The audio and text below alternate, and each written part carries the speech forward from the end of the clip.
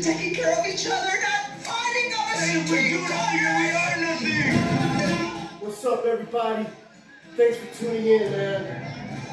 Thanks for tuning in. We just got through working out. We got that Christmas workout in. You know, got a little bit of sweat on ourselves. So I'm good. If you're about that lifestyle and you're about working out, then you know what it looks like to be dripping in sweat. You know what it looks like when you're set, when your shirts are full of sweat, when your shorts are full of sweat. You know?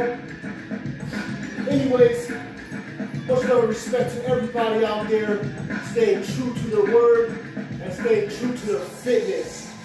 You know what I'm saying?